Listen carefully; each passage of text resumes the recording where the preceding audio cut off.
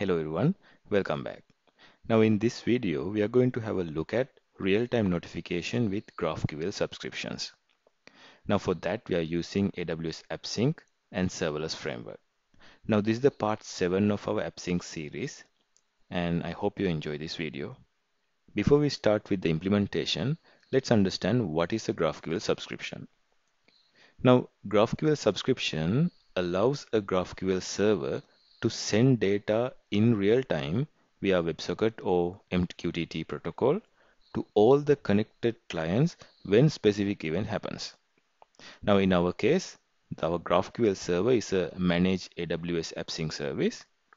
An AppSync service is also using WebSocket or MQTT to send updates when we define subscriptions. Now in AWS AppSync, we can create any data source that is behind the AppSync service. Now you guys know we can attach data sources such as DynamoDB, Aurora Serverless, this relational database, or AWS Lambda, Elasticsearch, or any HTTP endpoint. Now this HTTP endpoint could be any public servers that is running on your own premises. Now we can make any of these data sources real time by creating a subscription on a mutation. Now what does that mean? Now in our application we have been creating an online bookstore. Now all the bookstore admins can create books. Now when they create books, we are calling this create book mutation. So today what we are going to do is we are going to create a subscription on create book mutation. So that means as soon as a create book mutation occur, when a bookstore admin adds a new book, all the connected clients who either be using the browser, the web application, or the mobile app. We don't have a mobile app, but if we have a mobile app, they will also receive real-time notification as and when a new book is added. Now, since we are using this managed AWS AppSync service, it can scale out to thousands of connected clients very easily. All right, so let's get started with the implementation. Now, this is the backend folder. Now in the backend folder, we have this schema.graphql. So right now we have created this top level query and the mutation. So in the query, so this is the query type, we have 3 queries. And for the mutation, we have a couple of mutations. And one of that is the create book mutation. So we are going to create a subscription onto this mutation. So how do we get started? First, we need to add that subscription. So it's another top level field called subscription. And we'll create a type called subscription as well. So let's add that subscription here. So I'll add type subscription. And I'll call this subscription on create book. And this subscription is going to return a book type. So this is our book type. So all my connected clients will receive these attributes. Now, there's a one thing you should remember. Now, since we are listening on to this create book mutation, now this create book mutation is going to return a book type. So that means our subscription can only return maximum of these attributes. So let's use that maximum number. So that is why I'm returning this book type here. Now I need to tell AppSync, okay, we are subscribed into that mutation. For that, I'm using a directive. And this directive is called AWS subscribe. And it accepts the mutations array. And the mutation is the mutation name, that is create book. So create book is our mutation name. So that's basically it. Now here we are not going to create any mapping template as earlier. Now we can create mapping templates if we want to restrict some data to certain clients based on some parameters, but we are not going to do that. We want every connected client to be notified as and when a new book is added. So let's deploy this.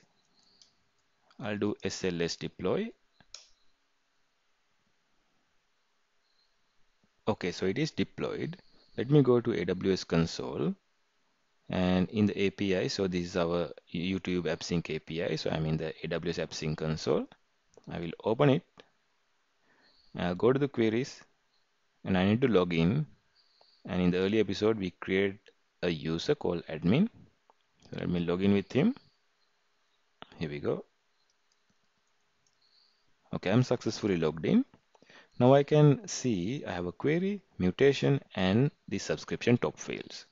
Now let me add mutations. So we have two mutations, and I will add the queries as well so you know what are the queries. So we have three queries, and I will add the subscriptions as well. So we have one subscription. Let's try out our subscription. So let me open another tab. Let me duplicate this in fact. So I'll duplicate this tab. Now here I will log in with a different user. I have like these three users. I'll use this user@test.com. Login.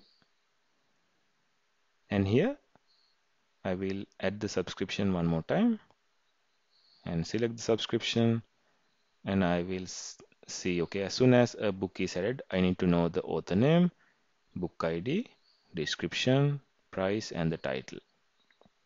And then I'll click play button and I'll play the subscription. You can see now it is subscribing to that mutation. So if you get that error, remove that above mutation block and try one more time. So here now it is properly getting subscribed. Okay, now in the other screen, let me create a new book. So I'll add a mutation one more time. So our create book mutation, new book, and let's add a author, new description, price 30, title, new title.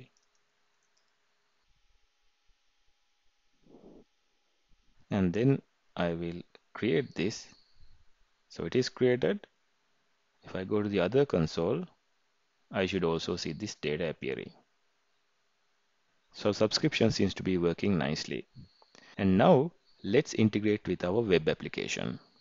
So I'll stop this one, go back to my code editor, and I will go to the front end folder. So here in the front end folder, we have the bookstore. And inside that, we have the source folder. And inside it, let me open the app.js file. Now, in the previous episode, we have already imported AWS Amplify library, and we actually used it as well. And also, we imported with authenticator, high order function, and Amplify sign out component from Amplify UI React library. So let's first add authentication to our application. So in my app.js, the main file, let me wrap my app.js with authenticator.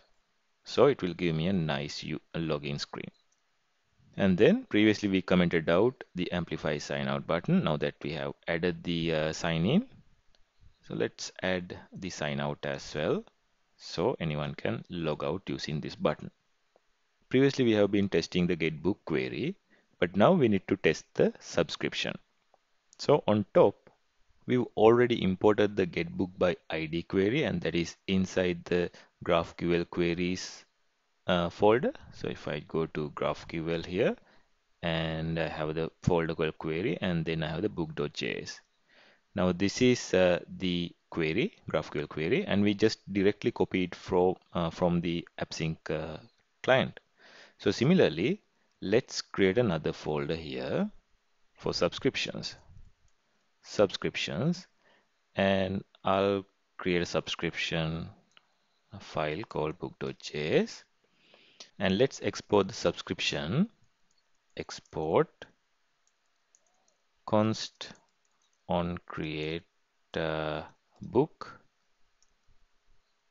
and then we have to write the subscription. What we are going to do, just like we did in the previous time, we are going to copy it from here. In the AppSync console, we already ran the subscription. Let me just copy this entire thing and come over here and paste it in. I'll do a little bit of formatting, add an indentation. Well, this looks good. And I will import it here in the app.js file.